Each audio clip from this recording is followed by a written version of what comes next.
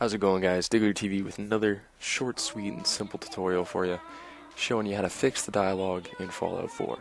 How to make it go from this to this. So now you'll actually see what your guy's gonna say, instead of just the first word or two. So, the first thing you're gonna want to do is open up your internet browser and go to the Nexus Mods website. Once there, just go to the top and click the Install Nexus Mod Manager button. Now you're going to have two options depending on what operating software you use. I personally use Windows 7, so I'm going to click the first one. Once it's downloaded, just go ahead and click Run. I'll just go ahead and tell you now that there are no hidden downloads in this. There's no select normal install or custom install, where if you don't select custom it's going to change your search to Yahoo. You don't have to worry about that.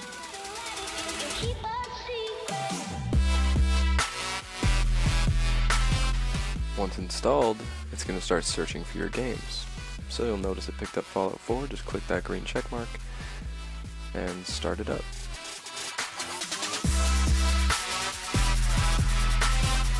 Now go back to your browser, and if you look in the description you'll find a link for the full dialogue interface mod.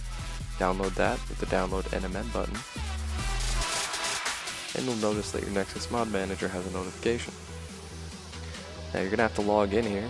So create an account on the Nexus Mod Manager website. Now if you've logged in correctly, it should say logged in the bottom left corner.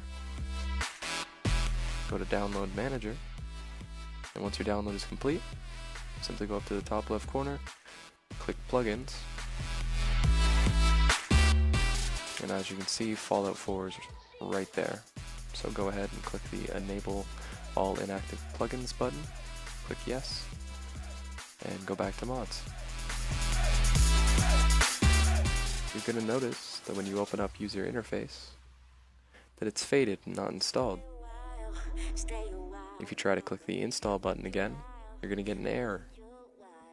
Now from that error you can either click that link or you can click the one in the description, and it'll give you a tutorial on how to enable Fallout 4 mods. So as it says, you want to navigate to your Fallout 4 folder in your documents under My Games.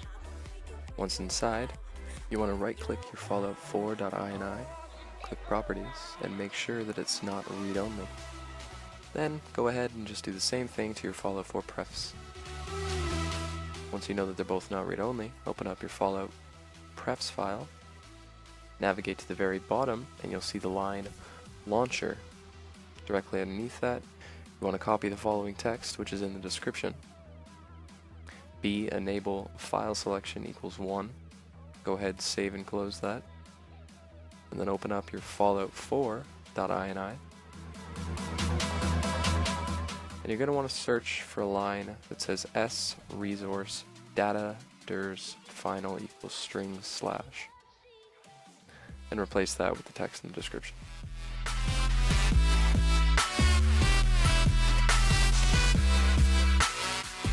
Yet again, once complete with that, save and close.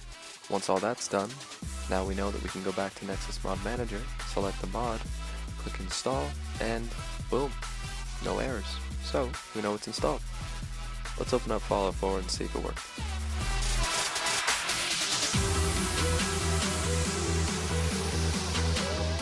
Beautiful.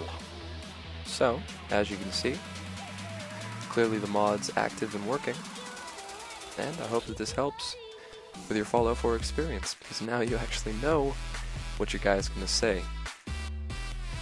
So if you guys enjoyed the video, make sure to leave a like, comment if you think there's anything I could have done differently or better, since yet again I'm just getting into YouTube making and editing, so I know I'm not that great. But if you love me anyways, and you want to stick around for the ride and help me improve, then go ahead, click that subscribe button. And guess what, guys?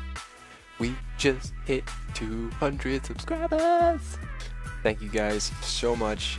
You guys make this all worth it. Every like, comment, subscription just puts a smile on my face. You don't even understand.